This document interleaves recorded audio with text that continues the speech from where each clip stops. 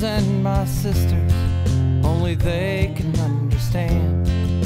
We'll fight this war together, together we will stand.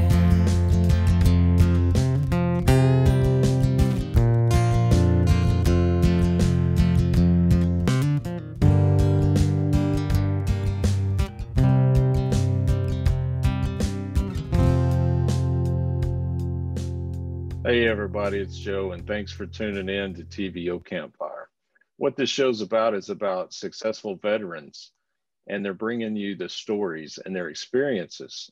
And we hope that it can provide inspiration to each of you out there, or maybe a veteran that you know to help in their life. Welcome to at TVO Campfire. We are delighted to have you with us today. We have a absolutely great show for you. We are going to share with you a retired Army veteran who is an aviation operations specialist serving a 9-month tour in Afghanistan and a 3-year tour in Germany. She earned her master's degree in business administration and a bachelor's in organizational studies. She's also been an executive director of a Chamber of Commerce and Small Business Development Center in California. Super exciting. She's lost several, unfortunately, aircrafts of battle buddies and has suffered with PTSD and survived a near fatal accident resulting in a TBI, traumatic brain injury. Through her recovery, though, she has founded a virtual meetup group called She Vets It. And this was established in 2017 to build a community of women veterans from each branch of the service so that they could connect, converse, and inspire one another. We'd like to welcome to our show and to you, Althea D. Williams. Welcome. Welcome. Thank you. Thank you, Rebecca and Joe, for having me. I really appreciate you and your staff, the staff at the Veterans Outdoor Television Show. I appreciate what you both are doing and everyone that works behind the scene, just capturing and archiving the experiences of veterans. A lot of our stories are not being told. So I do want to just thank you for just having me here today. We love it. We're glad to have you here and hear your story. Oh, thank you. Thank you. I'm trying to think, where should I start? As you know, my name is Althea Williams. I'm a mother of 5. My oldest is 30 years old, believe it or not, and my youngest is 16. And then in between, you can fill in the gaps, but because if I have to start thinking about the ages, I'm like, okay. But anyhow, I have a granddaughter. Her name is Riley, and she'll be 5 in May, and they're actually in Georgia. It's for my oldest son. So I'm excited. Hopefully, I get a chance to see her in a couple of weeks. So I'm looking forward to that. I'm also a combat veteran, as you know, Army veteran at that. As you shared before, I'm a PTSD and TBI survivor. So every day I'm, learning more to how to be in that space and survive in that space. So that leads me into sharing that I am the founder of She Vets It, and that actually has been something that has helped me build a community of women that come together to have each other's back. Because a lot of times being in the military, we understand mental health probably more than a lot of our families from time to time, because as civilians, you don't really have to address those things as much as when you're a veteran. So I like to bring people together so that if we have to talk about those things, breaking the stigma behind mental health, that we have a safe space for us to come together. And so that's what's helped me survive, is just having those connections. And that's why I do what I do. Well, I'd tell you what, that's amazing. It's phenomenal. And as soon as we had our initial discussion with you on Clubhouse, it was like, yeah, this is going to be great. Let's get her on. let's let the world see what we got to see just in that little room alone with the, I don't know, 30 something of us that were in there that night. Congratulations. One, on being a survivor of both of those areas with the TBI and the PTSD. And not only are you a survivor of it, but you're sitting there and continuously day in and day in out, still dealing with it and helping others to deal with it. And to me, that's tremendous. I appreciate it. And I want to know, I know you're in Dallas now, but where were you born and what did you do as a little rugrat growing up? Oh my goodness. I'm I was born in Michigan, but at the age of 2, I moved to California. And my uncle, actually, when we transitioned and moved to California, my mom's parents and everyone was in Michigan. My mom and dad had divorced when I was like 2. So we moved to my uncle. Well, my uncle was in the military. So I was always, he was like just someone I looked up to. And so, but I never thought I was going to join necessarily younger, but I love singing. For some reason, singing kind of like just, I don't know, it was just so therapeutic growing up. I love sports, volleyball, track and field, you name it. But I'm just trying to think. I was really, oh my gosh, what kind of child was I? I was just outgoing, always had friends. Like I always had just friends. And even today, people always tell me, Althea, you know everybody. But even to the point where I used to get shamed for knowing people. They're like, okay, you know way too many people. If we go to the store, we're gonna go in and get out because I know you're gonna run into somebody. Or this like, if you go to Utah, I know we're gonna run into somebody you know. So then that made me think, you know what? This is it kind of leads to what I'm doing now because I love connecting people.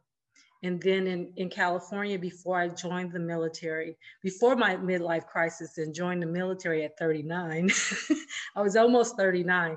So I'm not your typical veteran who joined straight out of high school.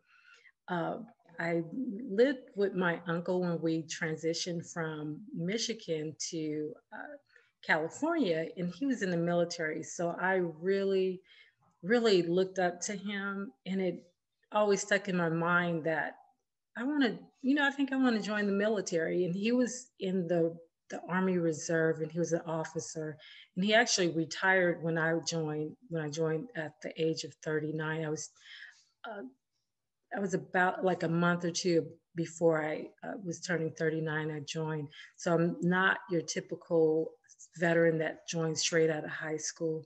So, but I always knew I wanted to do it out of high school because I was going to sign up, but then something happened and it changed the direction, and I decided to go to college. And so then I was going to do ROTC, but then I actually end up getting a job offer for the Chamber of Commerce. And so I said, join the military or take the opportunity to run a Chamber of Commerce. I did that. So growing up kind of led me up to this point, like I said, with my uncle being in the military. Like I said, I always loved working with people, uh, always had a lot of friends. So I always wanted to connect people. And with my Chamber of Commerce experience, I just love bringing people together and connecting people. That's really exciting.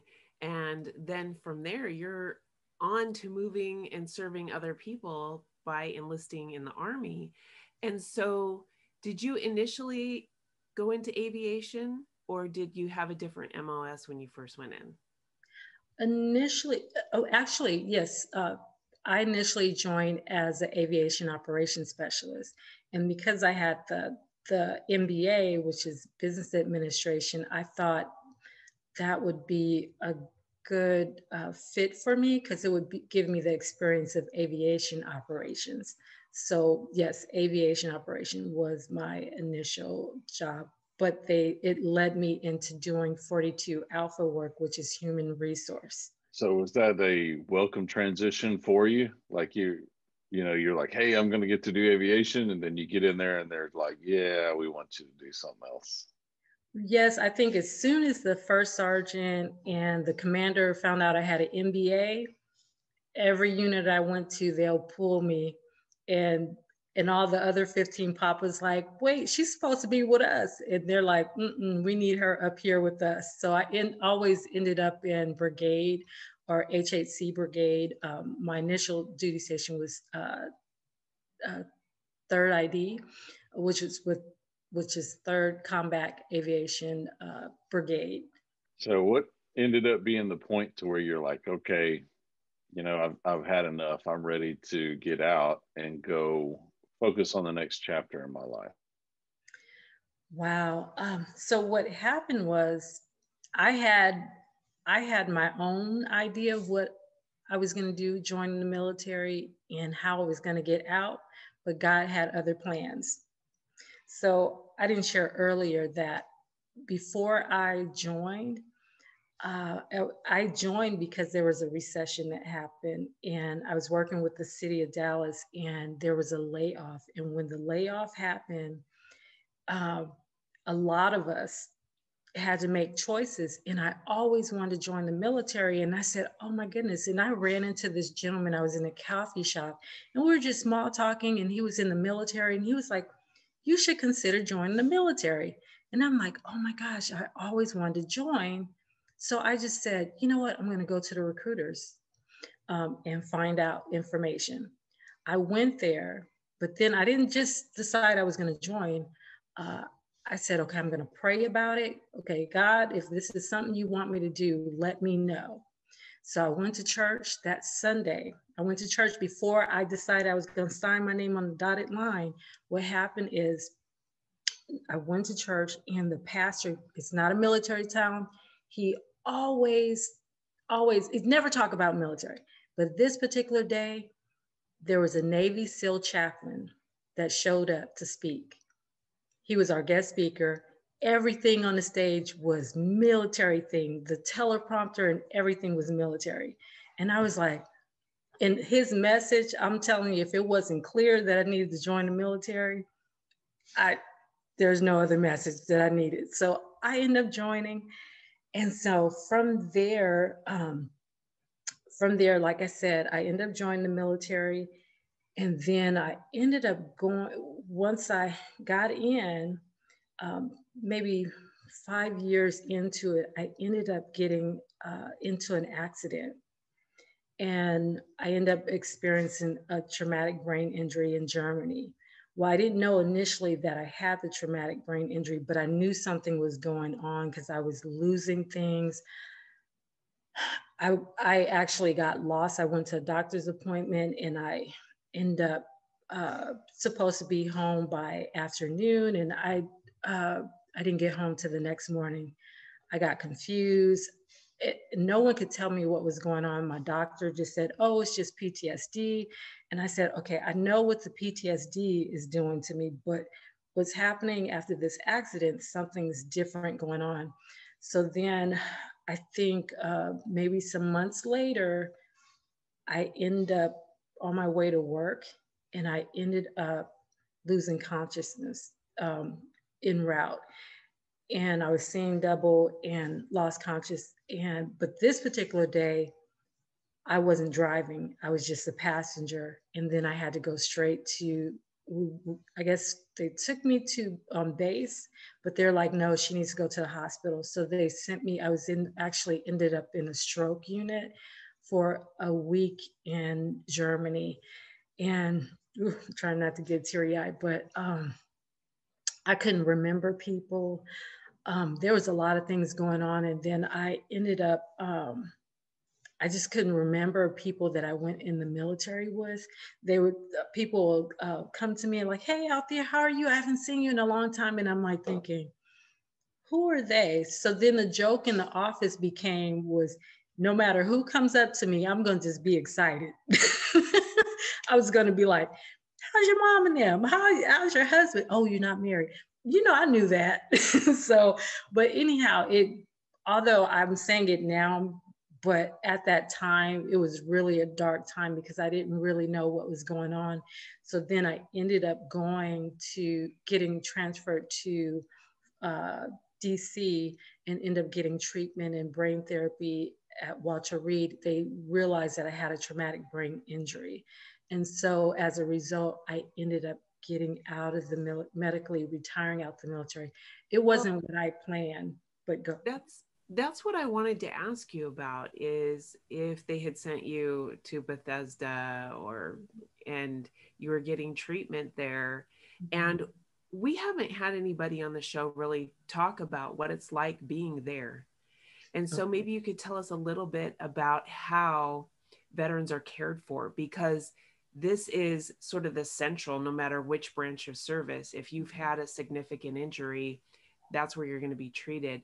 Yeah. And so I know it's probably really difficult for you to share, but at least give us a little idea, because this is where the transitioning for people who've had an injury begin. They go to Bethesda, and then they sometimes don't get to go through the transition assistance program through the military, and then off they go right into the civilian world. Yes. And how do they connect with the Veterans Administration from that point?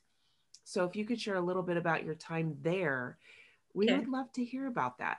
Yes, definitely. I would love to share. Yes, so they transferred me to a warrior transition unit at Fort Belvoir, and that's where I was at a unit where I would report, and mostly I had a nurse case manager, I had an NCO, I did meet for formation, had to check in every day to let them know that I'm okay, and my place of duty was my medical appointments. That's it. There's no work or anything. So I was there for 2 years, and they took really good care of me. I know we hear a lot of stories, of horrible stories where people don't feel like the military have been good to them, but I'm going to say that my experience have been different. They really took care of me. My NCOs at the Warrior Transition Unit, they were on top of me with all my medical concerns. If there was a need, they made sure that I actually was taken care of. I got shuttled to my appointments from Fort Belvoir to Bethesda. The doctors were wonderful. I'm so grateful too, is because I didn't realize just how much I was going through as far as the PTSD and how it impacts you physically, and how PTSD and TBI, they're so similar. The symptoms are so similar, but sometimes when you have a TBI, it exacerbates the PTSD symptoms. So along with going to Bethesda for the TBI, I had to do counseling. And so I did a lot of counseling there just to work through some of those things, experiences of losing people in combat and just, other things. And then going to brain therapy, that kind of helped me get off this roller coaster where my life felt like I was just on this roller coaster that was just spinning out of control. And so I'm just very grateful that I'm in the space that I am now. I'm not healed. Every day is a challenge, but it's not the same challenge that I initially had when I didn't know how PTSD impacts my life. I didn't know how my TBI symptoms of not having enough sleep or stress. And with the therapy, it was helping me by knowing, okay, I need to set boundaries because I got to be in the most healthiest environment so that my TBI symptoms and PTSD does not challenge me to where I can't function. So that has definitely been helpful. Like I said, the staff at Bethesda, the staff at Fort Belvoir was wonderful. And for those vets that watch this show, as well as civilian side of the house too, and they have people that are in that process right now that you went through, what's some of the best advice that you can give to those people that are going through that right now? Yes, I definitely can add to that. I would say if I knew what I knew today, is be your best advocate. Uh, when I was going through, uh, I would just take the doctor's word for, okay, he's an expert. I would take his word for whatever. But at the same time, we know our body, we know what's going on, because it took me almost a year for them to figure out that it was a TBI, because I didn't advocate for myself like I should have. When he thought it was just the PTSD, I should have been like, no, this is something different. I need to see if I needed to be more assertive about my health and be my best advocate. And I would say I probably would have received treatment before I was unconscious. So I would say be your best advocate. Speak, write down everything that you're going through so that you're able to communicate those things when you're not in the doctor's office and you're having certain symptoms. Write those symptoms down. And when you get to the doctor's office, share, hey, I've had 20 migraines, within the last month, or when I wake up, my head is either throbbing or it's pulsating, or whatever those things is. Look for those descriptive words that that you're experiencing, because that gives them a better idea of what's going on. But if you go in there and you're like, well, yeah, I'm not feeling good. Okay, that doesn't mean, for them, they're like, okay, what does that mean? So you need to be an advocate. If you're experiencing something, write it down. Be descriptive about what it is that when you're in the moment and it happens, write it down, because that's the moment you'll realize, okay, it was throbbing, it wasn't pulsating, it was, and take a tally of how many times it's happening. So journalize it. I would say that journal and be your best advocate.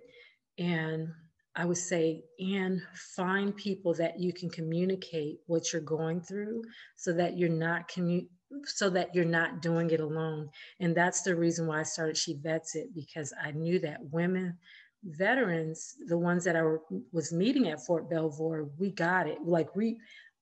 We understood each other. I didn't have to explain much.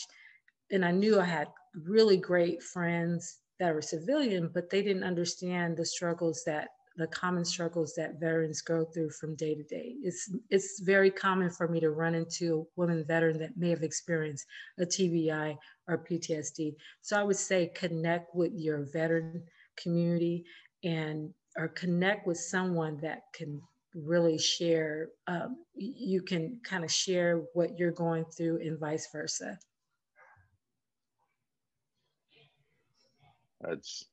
That's phenomenal. I mean, I can't touch it. That's that's awesome that what you're doing.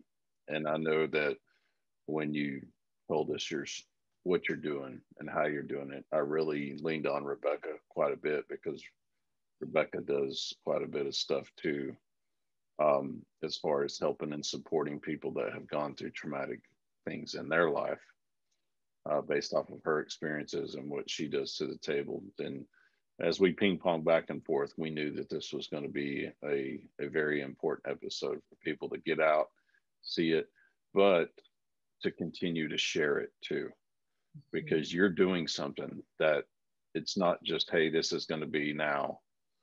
You're doing something that is going to be, not only is it going to be now, but it's going to go for decades and decades after this show is completed airing. This is going to be something that continuously can be shared amongst everyone for decades. So I want to thank you for coming on and spending time with us and being able to do this. Um, please give us how folks can find you, how they can connect with you, and how they can actually help each other the same way through what you're bringing to the table. Sure, thank you. Thank you. First of all, I would like to say thank you so much for having me here and to be able to share my story. I can be reached at www.shevets.com. I'm also on Instagram. We have an Instagram site. You can DM me there. We have a Facebook site. We also have a meetup group in Texas, DC, Florida, Arizona, and California. So we also have a meetup group, which is actually listed on Facebook, and you can connect with veterans that are within that area. And so definitely reach out. And if there's anything that you need, I'm always open to share resources. That's how I started, was just sharing resources on Instagram of programs that are helpful for veterans, not necessarily just women veterans, but veterans. So for 4 years, I was posting uh, programs, veteran programs that were helpful. So we're not just a meetup group, and we're not just on Clubhouse, but I'm also behind the scenes. Like a couple of weeks ago, someone knew a woman veteran that was uh, homeless. And so I connected them with someone that's in Florida that was able to get him help. So we also connect resources. We bridge the gap for women veterans, or just veterans in period, and just letting them know, look, these are resources that are available. And even groups or organizations like yourself and other any organization that help veterans, we try to keep a list of those organizations that we can refer them to. So thank you again for having me here. Awesome. And can you tell us a little bit about what's some of the stuff that's coming in the future? Like, where do you truly want to take what you're doing? Wow, I really feel like right now this is everything that's happened to this point, having a TBI, and even all the jobs that I've had connecting people in the past, it has led me to this purpose of She Vets It. And so I think at some point, probably becoming a nonprofit, that's what it's leading to. And I have a lot of individuals that tell me, Althea, this needs to be a nonprofit because you do a lot. This is like a full-time job. So you need to, possibly turn it into a nonprofit. So I'm really really looking at that point. Right now, I have like probably maybe 10, probably more than 10 women that are all over the United States that have been helping me and supporting me. Because on Clubhouse, we have rooms like this morning at 8 o'clock, I have a registered yoga and meditation teacher, and she does meditation for me on my Wellness Wednesdays on Clubhouse. And so she did one of those rooms, and I have different women speakers that do different things of the week for me. So I definitely have a program. So I'm very intentional on Clubhouse on the type of rooms that I provide. It's not just a room where we meet up. I think of rooms that would be helpful for veterans. And so hopefully those programs I can move into a nonprofit space and even move on beyond that. So we'll see, because I just feel like this is my calling. And at first I was in that dark space where I didn't understand why things were happening, but I think it all is working for my good to lead up to the purpose that I've been called to do, and that is to work and support women veterans, to help find a safe space for them to converse, connect, and collaborate, and to inspire each other. Awesome. Well, thanks for coming on today.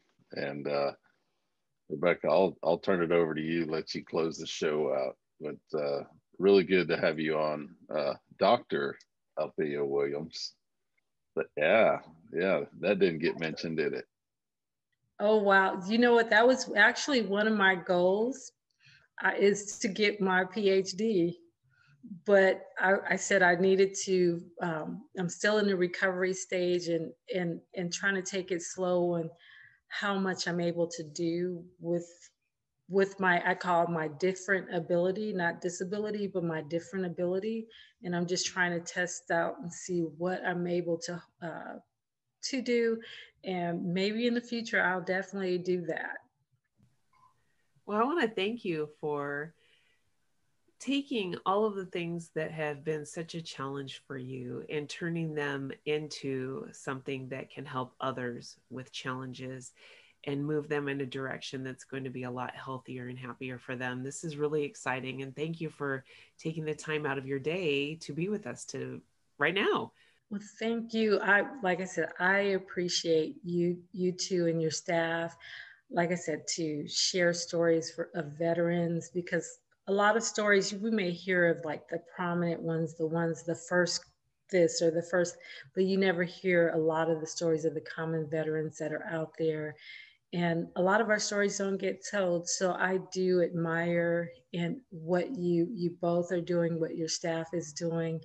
Thank you so much for archiving each and every one of our experiences. You two and your staff are appreciated. Thank you. Thank you so much. And we want to thank all of you for tuning in to another episode of At TVO Campfire. We are so excited to embrace veterans and their stories and share them with you so that it can actually make a whole lot of difference in your life and maybe someone that you know. So go ahead and connect with us and the guests that are on here. Take those episodes that you see and spread them all over social media. We really appreciate that you do, and so do the guests that are here. Thanks for tuning in.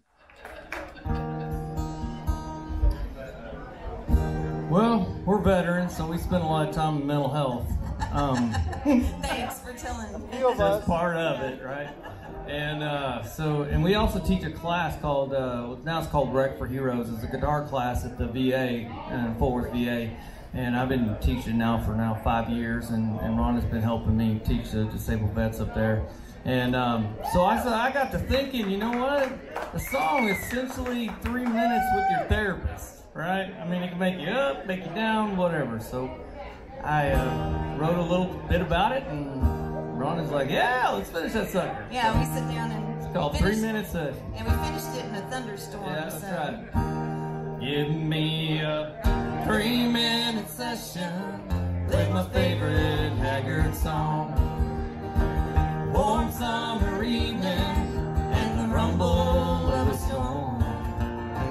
Find my direction, way to heal my wrongs. With a 3-minute session in the form of a country song.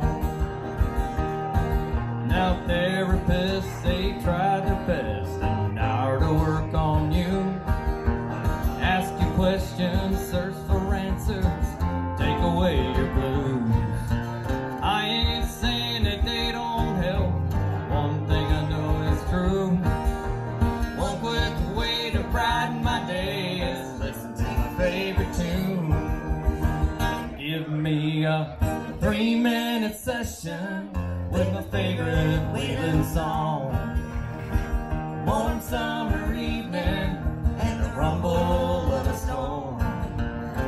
Find my direction, way to heal my wrongs. With a 3-minute session in the form of a country song. Loretta, Dolly, and Emily seem to tell you right. If you need a cure for your working blues, just listen to some 95. 2 more bottles of wine and I'm feeling fine. Takes a bite right out of me. I can find a cure for all my ills, and I don't need to go to this city. Give me a 3-minute session with my favorite Patsy song. Warm summer evening and the rumble of a storm.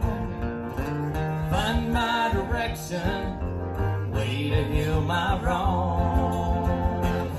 With a 3-minute session in the form of a country song. Give me a 3-minute session with my favorite bowling song. warm summer evening and the rumble of a storm. Find my direction, way to heal my wrongs. With a 3-minute session in the form of a country song. Find my direction, way to heal my wrongs.